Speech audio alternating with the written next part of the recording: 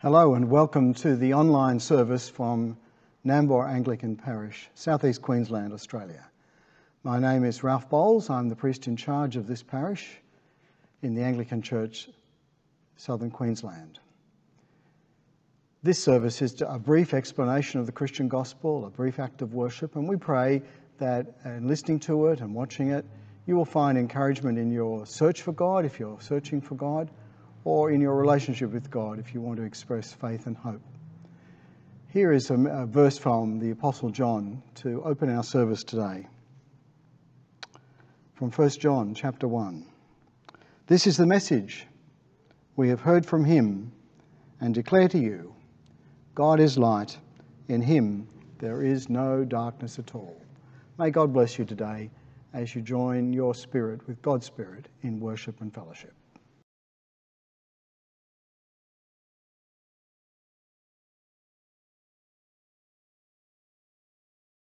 Right, well, I want to talk to you about flourishing Christianity and flourishing churches and how we can be the light of Jesus in the world. And this is a great subject. And of course, in Australia and in many places, a lot of the churches don't seem to be flourishing. So what are we missing?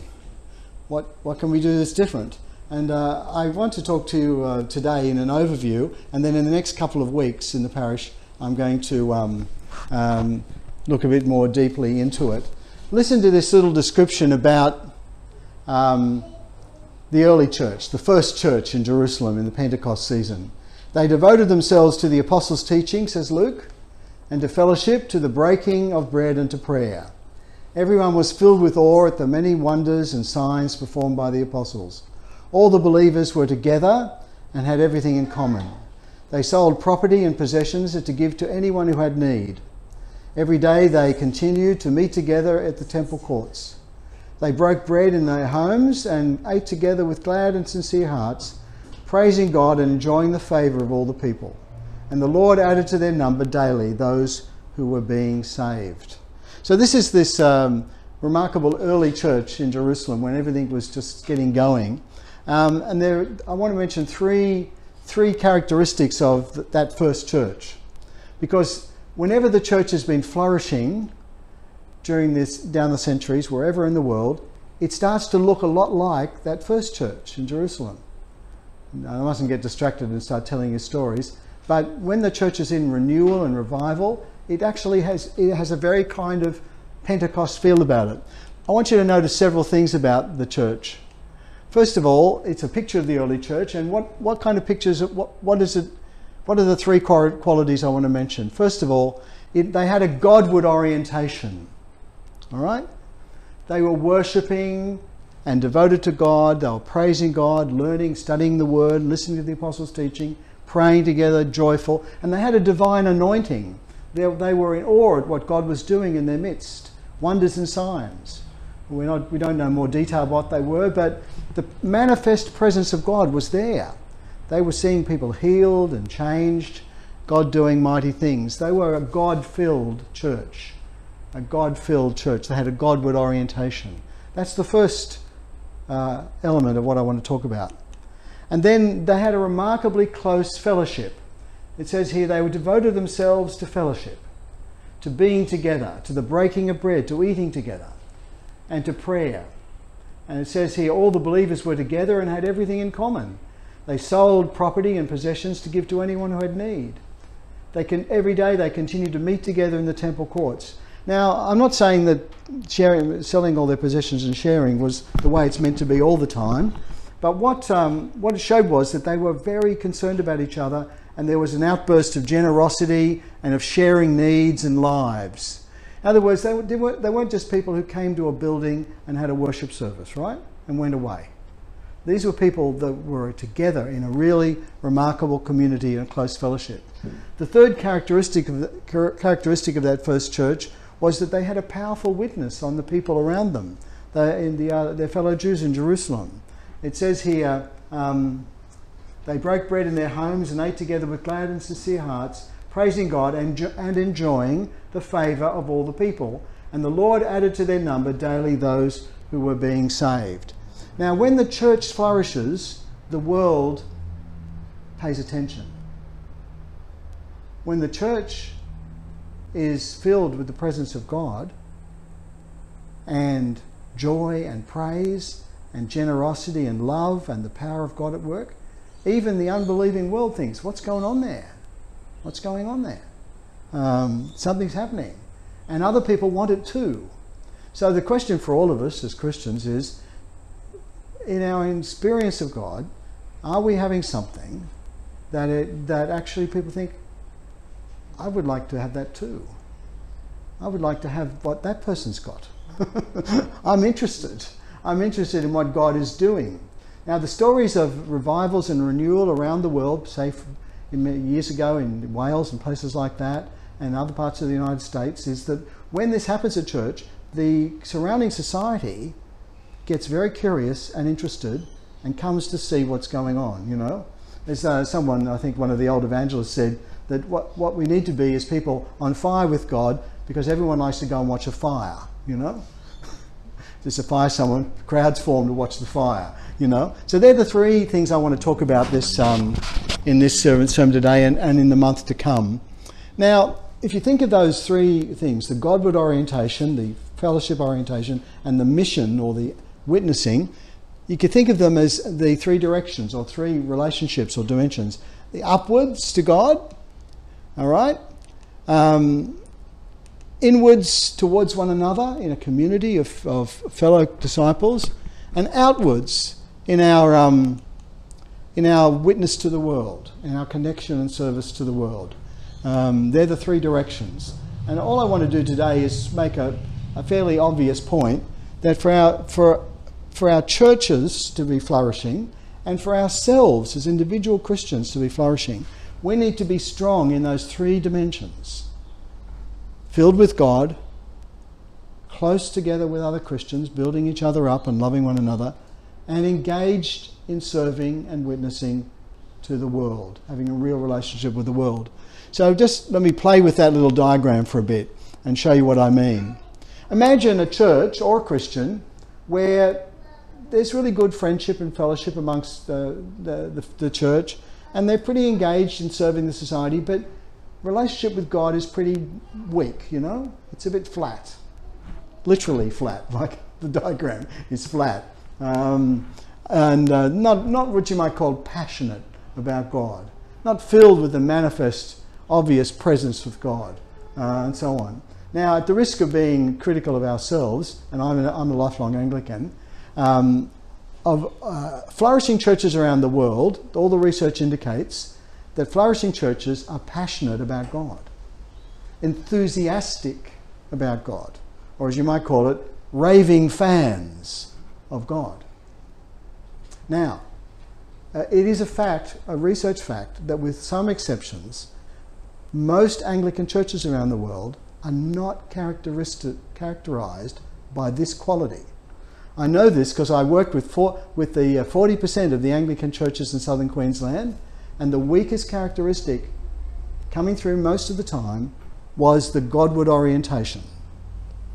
And so week after week, several times a week, I met with church leaders and church members to talk about people's passion for God, people's connection to God, and so on. So we need to ask ourselves this question: are we devoted to prayer, to worship? Are we filled with awe at the presence and the greatness of God and what He's done? That's the first one. So what happens if our Godward orientation is weak? With little praise or passion for God. We may have good community with each other, and we may have connect with outsiders, but maybe there's little spiritual impact or depth. If we are not God-oriented, we won't be much use to the world. Really, we won't.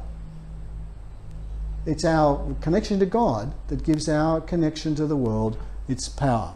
All right, think of another way. Now look at this shaped church, or Christian, where there is a whole concern with worshipping God, but fellowship is pretty superficial and connection to the world pretty minimal.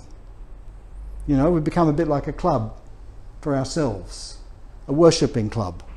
The activity we do is worshipping. All right?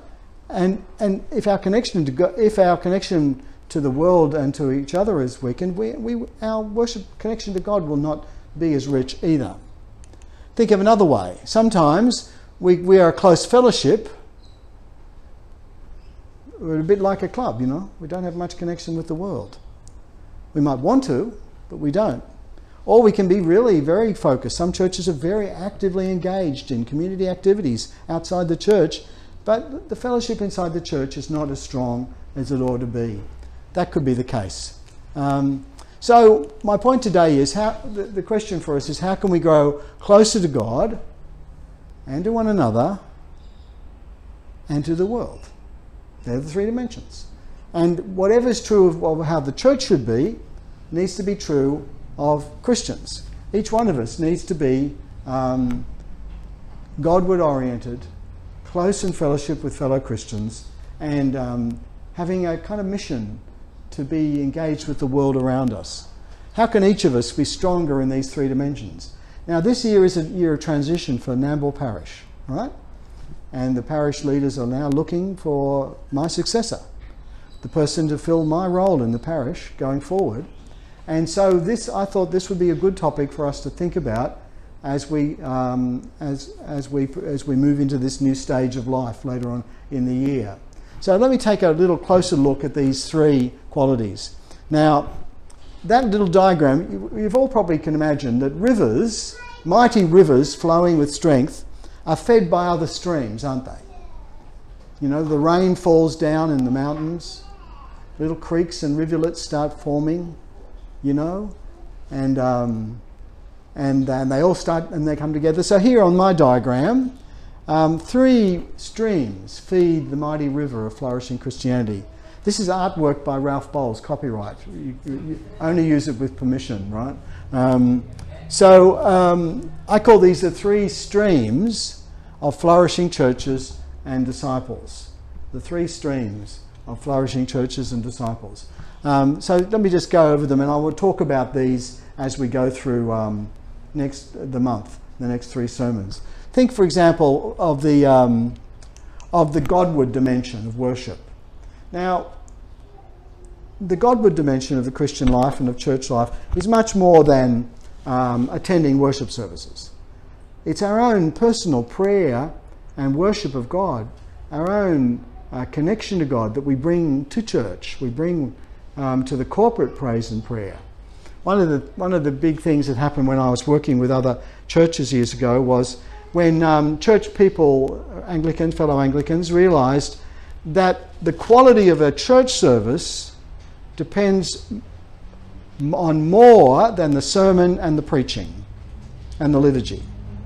In fact, I would go so strong as far as to say the real experience of God in a church service depends upon what each person brings when they come here. I remember working with a church where they were working on their worship services that was their lowest quality thing, and one of the leaders, he was a church warden, was one of the Bible readers at church, and for him, he realised that in order to read the Bible properly on Sunday, he needed to study the passage during the week. And when he started studying the passage during the week, not just checking out how to read it, but actually studying it, he came up and read the Bible with a much different effect for himself and for other people. Likewise, I remember working with a bunch of young adults who were worship team leaders, song leaders. And they realised in the end, what they were doing as a ministry to God was more than just their technical ability to play or to lead singing, but it was their own prayers and prayer life before they came to church. That was the thing that was missing. And when they got that together, then there was a new experience coming. So vital worship as a whole life activity is the first one. And I think when it says here, filled with awe at God, then I think we're getting to the stage where we should be. Think, for example, of the second stream of fellowship.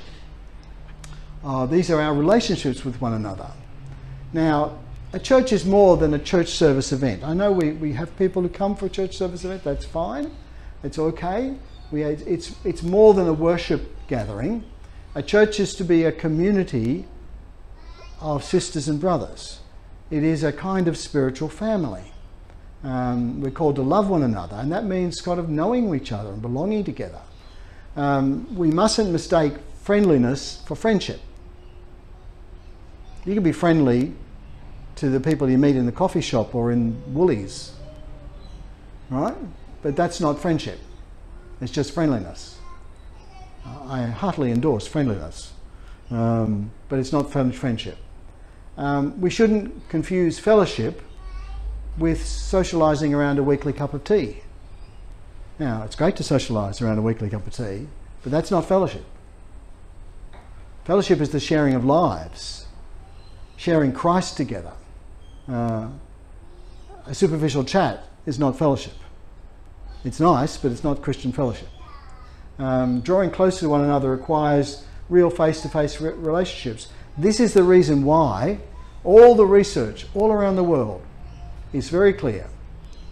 Flourishing churches that are growing numerically and are strong on all the other indicators are churches that put fellowship as the central and basic thing they do. Small groups, gathering together, praying together, reading the Bible together, being devoted to being a community together. Very, very important. As someone has said, disciples are grown in circles, not in rows. Lives change in the context of relationships. It's like the book of Proverbs says, as iron sharpens iron, so one person sharpens another. So that's the other stream that comes in, the fellowship stream. And then the third stream that I want to talk about, and I'll be doing these in the coming weeks, is the mission stream. Now, if we're not missional, and if the world is not, people are not finding Christ, people are not actually becoming Christians and joining us, pretty soon the river dries up, right?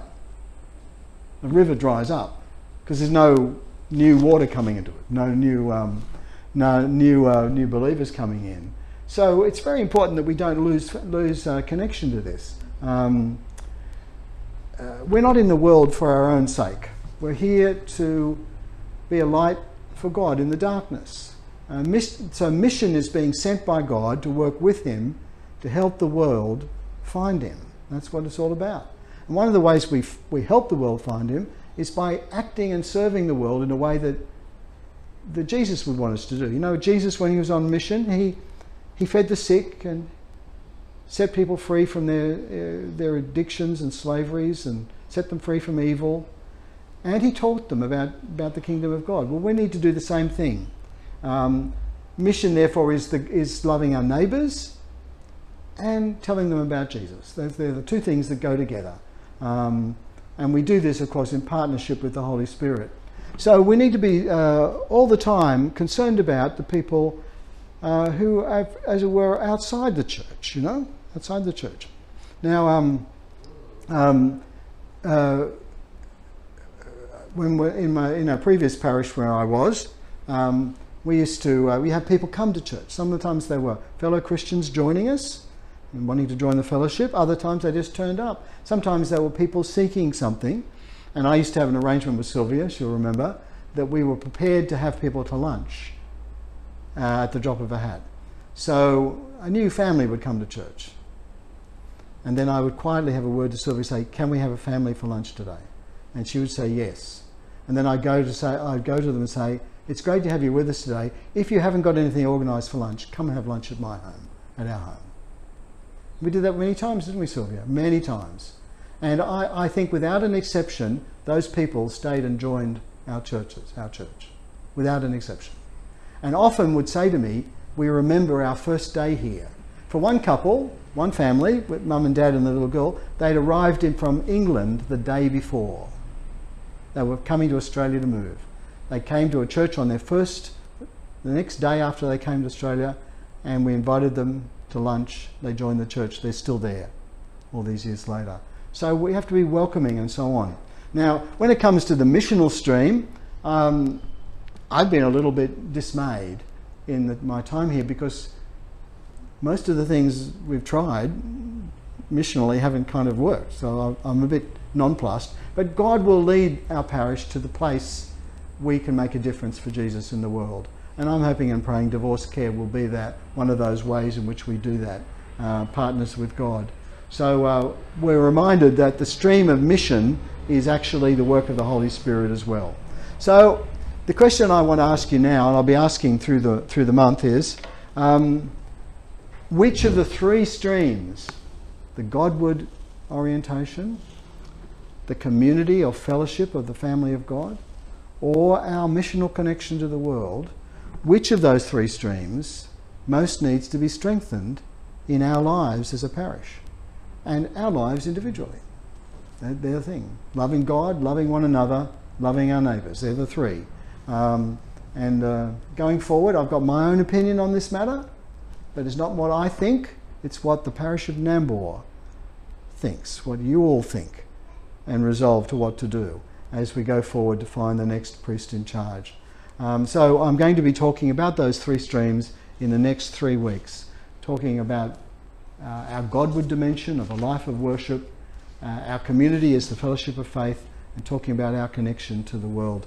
And that's just to give some guidance, if you like, or some direction for the search for the next minister, and asking God to bless us before then too.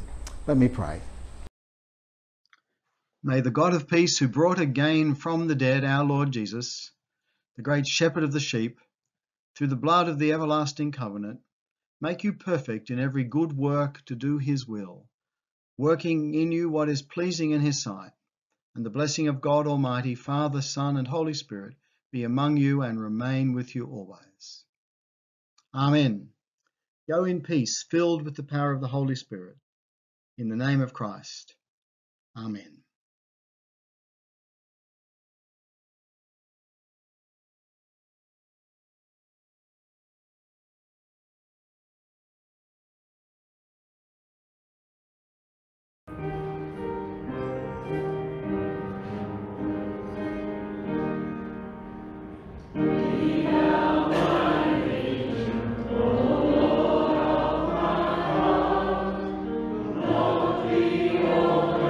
To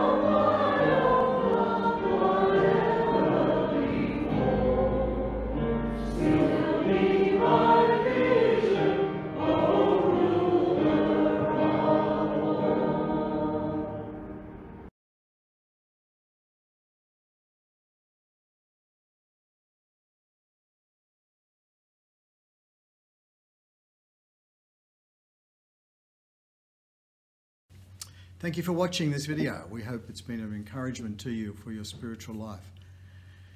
If you'd like what we produce here, please subscribe to this channel. That'll be a great help to our ministry. And if you want to support us financially via donation, you can do so in the link below this video, and that donation goes through our website. Thank you for watching again, and we pray that you'll be encouraged in your understanding and knowledge of God.